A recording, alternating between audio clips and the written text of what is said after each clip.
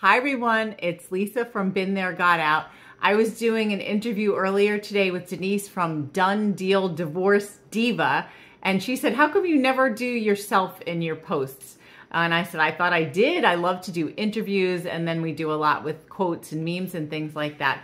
But I figured that we're gonna start trying to do a little more content where Chris and I are talking, and I wanted to do one myself because I had some great success in court recently. For those of you that don't already know, I've been in the legal system for 9 years with my own case. It's been mostly post-judgment, and I've been to court dozens and dozens of times. I always say it's around 100-ish times in 2 states in the past few years. And the last round of orders just came a couple of weeks ago. And being a self-represented litigant, which is also called pro se or pro per, you know, it's a lot harder because I'm not an attorney.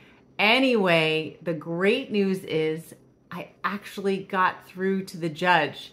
And I have before, but this felt really significant because I'd been asking for orders with teeth, or orders with severe deadlines and consequences, because it's been so many times going back to court. And you know, if you know us at all, that we specialize, fortunately and unfortunately, with legal abuse, since that's been my lived experience.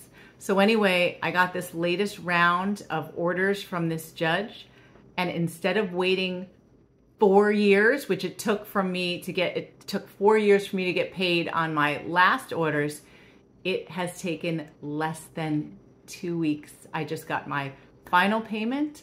I got interest and penalties and every single thing I asked for, down to the penny.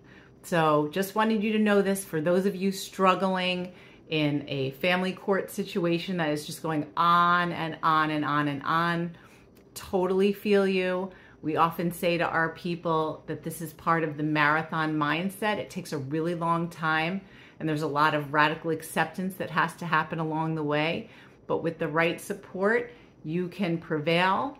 I can't even express to you the triumph that I feel at this moment.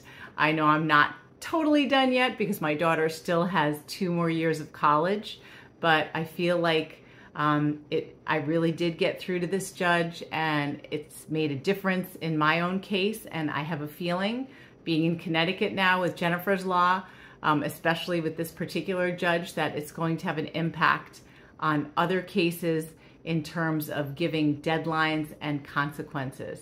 So thank you so much, you guys, for all of the support in all of these years. And again, if you're going through something like this, take a look at our legal abuse support group, and we'll help try to get you through as well. Okay, see you later.